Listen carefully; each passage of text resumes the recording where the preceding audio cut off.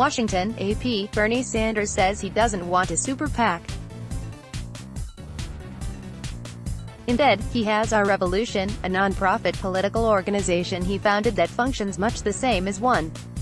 Like a super PAC, which is shorthand for Super Political Action Committee, Our Revolution can raise unlimited sums from wealthy patrons that dwarf the limits faced by candidates in conventional PACs. Unlike a super PAC, however, the group doesn't have to disclose its donors, a stream of revenue commonly referred to as dark money. Now, with less than 1 month to go before the Iowa caucuses, Our Revolution appears to be skirting campaign finance law, which forbids groups founded by federal candidates and office holders from using large donations to finance federal election activity, including Sanders' 2020 bid. A debate over big money in politics has riven the Democratic primary with Sanders and fellow progressive Massachusetts Sen. Elizabeth Warren, leading the attack on rivals including former Vice President Joe Biden and former South Bend, Indiana, Mayor Pete Buttigieg, who have relied on big-dollar donors. But while Warren has come under fire for courting wealthy financiers in her past Senate campaigns, Sanders and Our Revolution have largely avoided scrutiny during the primary, even as he has accelerated his criticism of others, among them Biden, for relying on super PACs founded by their allies. In the case of Our Revolution, which aims to boost voter turnout for Sanders, the Vermont senator was the founder. As recently as last week, Sanders continued his criticism, "I do not have a super PAC in which billionaires make contributions," Sanders said during a town hall in Anamosa, Iowa. "I don't want a super PAC because our campaign and administration is there to represent working families, not the wealthy." The Campaign Finance Act says groups, directly or indirectly established by federal office holders or candidates, can't solicit, receive, direct, transfer, or spend funds for federal electoral activity that exceeds the limitations, prohibitions, and reporting requirements for the law. Those limits are currently set at $2,800 for candidates, and $5,000 for political action committees. Our Revolution has taken in nearly $1 million from donors who gave more than the limits and whose identities it hasn't fully disclosed, according to tax filings for 2016, 2017 and 2018. Much of it came from those who contributed six-figure sums. It won't have to publicly reveal its 2019 fundraising until after this year's presidential election. And money it raises between now and then won't have to be disclosed until the following year. Any entity established by a federal officeholder can only raise and spend money under federal contribution limits for any activities in connection with a federal election, said Paul S. Ryan, a campaign finance expert and attorney with the good government group Common Cause. Our Revolution was undoubtedly established by Sen. Sanders is subject to these laws, and is seemingly in violation of them. Our Revolution spokesman Paco Fabian said the group did nothing wrong. He also differentiated its aim from conventional super PACs that spend large sums on TV ads supporting candidates, while adding that the vast majority of its money comes from small-dollar donors who gave on average about $20 per contribution in 2018. "We invest our money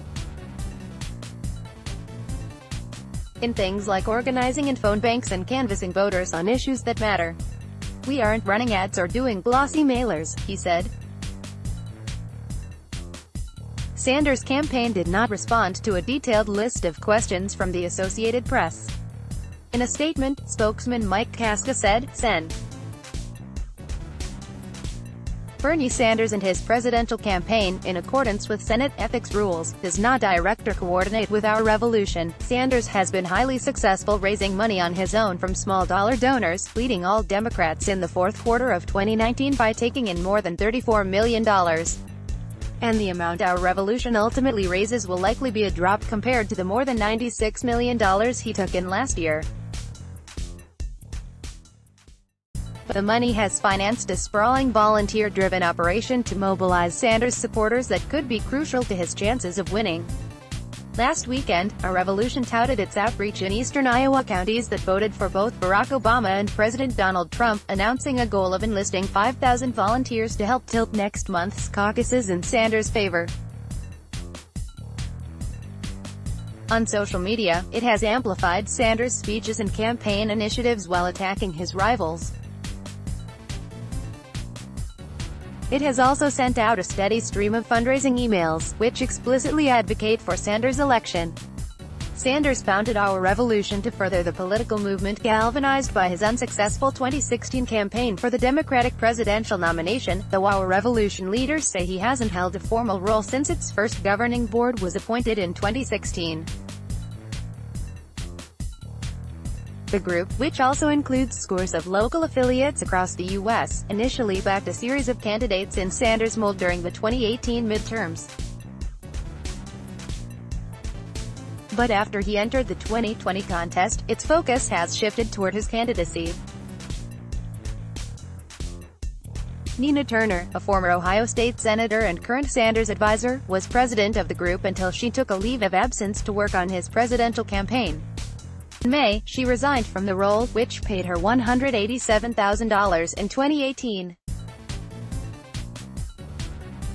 Other Sanders surrogates, including radio commentator Jim Hightower and Palestinian rights activist Jim Zogby, have also served on the board. Yet the group, which takes its name from a book written by Sanders, was beset by turmoil almost from the start, with about a dozen leaving in protest.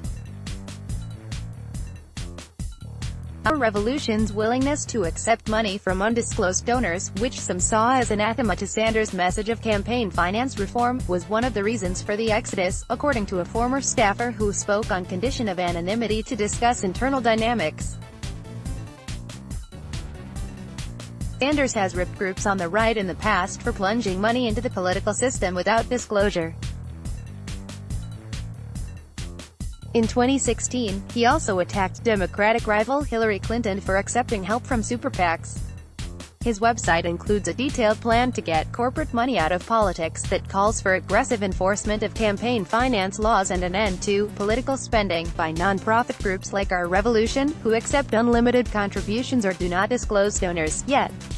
In September, he joined an organization-wide conference call celebrating Our Revolution's third anniversary and thanked the group for doing some of the most important work that can be done in our country. Our Revolution has touted its transparency in the past.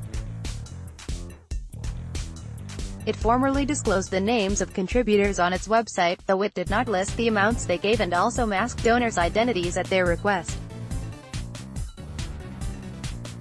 But after the first 3 months of last year, Our Revolution has not updated the list. The group says it will restart the practice soon after launching a new website. It's not certain that the Federal Election Commission will consider Our Revolution's fundraising practices a violation. The FEC, which has wide latitude to interpret the law, has ruled in the past that similar groups founded by federal office holders are limited to accepting contributions of $5,000 or less. In recent years, however, they have taken a laxer approach toward enforcement. And after a recent resignation, the commission currently lacks enough board members to legally conduct business. Either way, it's part of a broader trend of politicians and their supporters pushing the boundaries of what's permissible ever since the Supreme Court's landmark 2010 Citizens United decision, which paved the way for the flood of money now coursing through the political system. The decision is one Sanders has repeatedly railed against. The phenomenon of candidates using non-profits to supplement their campaigns is a real problem, said Adav Noti, a former FEC attorney who is now with a nonpartisan campaign legal center in Washington. This is a creation of Citizens United and the fact that the FEC won't crack down on coordination between these outside groups and candidates, ____ catch up on the 2020 election campaign with AP experts on our weekly politics podcast, Ground Game. Let's block ads. Why?